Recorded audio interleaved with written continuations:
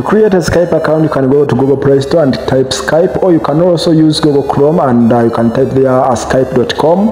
But once you are using Google Chrome, you can see the app is already there and I have already installed it for you. You will have to click on install. Once you are done with installing it, then the next step is click on open and then create, and you are required to input your Skype phone or email. If you do not have an account, please do not sign in, but rather you create an account. The option given Skype phone, email, I use one and I recommend you use email. After that, you'll be taken to where you are supposed to input your password.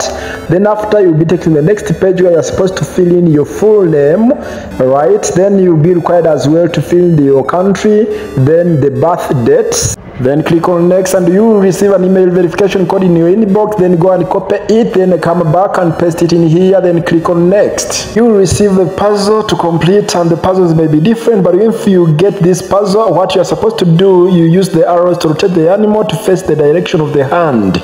You can see the arrows below, the forward and the backward arrows. What you do, you make sure that the animal is facing the direction of that very hand. So you continue clicking on the arrow until the animal matches with the direction of the hand. Once you are sure, you click on submit and you will be notified that verification is complete.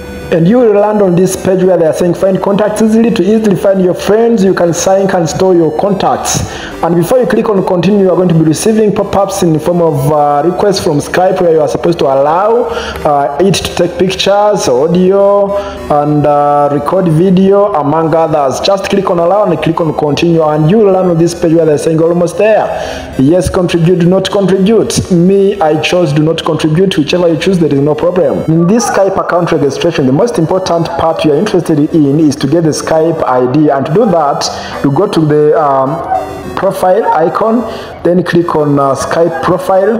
Then you'll be able to copy the Skype name, which is the Skype ID.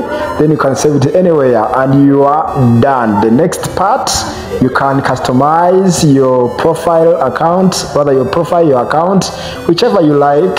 And I hope you will be able to maneuver. So that's how you create your Skype account and go through the registration, and it is very simple. And as I told you, you need this if you have an account with Exness, more especially if you have issues to do with losing your phone number and changing it. Until next time, I love you guys. All I request you is to subscribe, like this video, and share it to your colleagues. Until next time, peace.